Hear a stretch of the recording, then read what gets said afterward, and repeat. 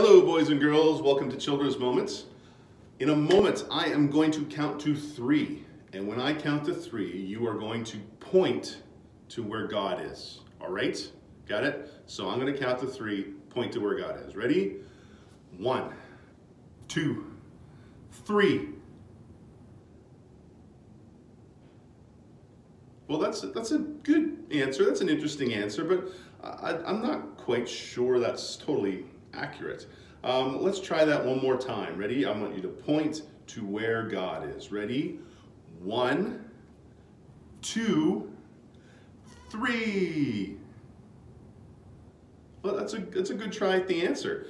But the thing is we really can't see God, right? Like I can't look in this room and say, hey, there's God right over there. I can't really point to a direction and say this is where God is. It's kind of mysterious that way.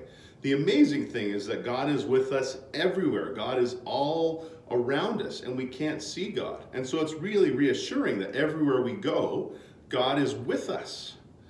But it's kind of tricky sometimes because we can't see God. And so sometimes people doubt that God exists because they can't see God. Sometimes people have a hard time believing that God is with them because they can't see God. And then it's sometimes hard to know what to do because we can't see God. How do you know and follow a God that you can't see?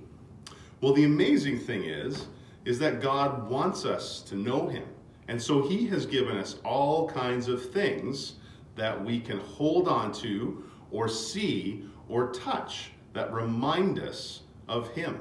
God has given us the Bible, which we can hold on to, which we can read, which we can hear, and which we can obey. God has given us symbols like baptism to remind us that Jesus died for us and rose again from the dead.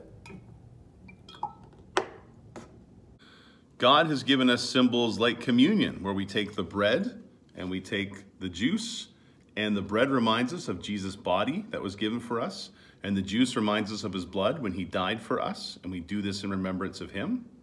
God has given us people in our lives that help us remember God and help us to follow after him.